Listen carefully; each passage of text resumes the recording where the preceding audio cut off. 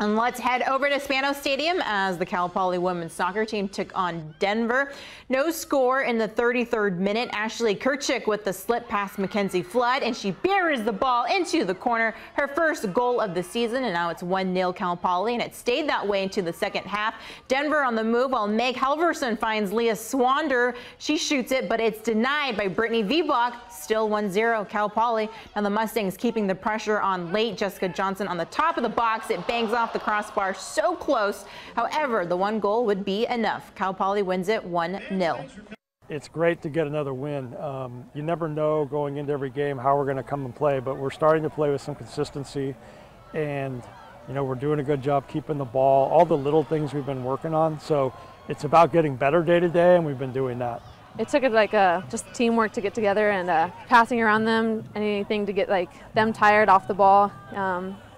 Just getting around them into the end line, get crosses in. I think that's what made us get the win in this game. The Mustangs will be back at home on Sunday when they host Santa Clara.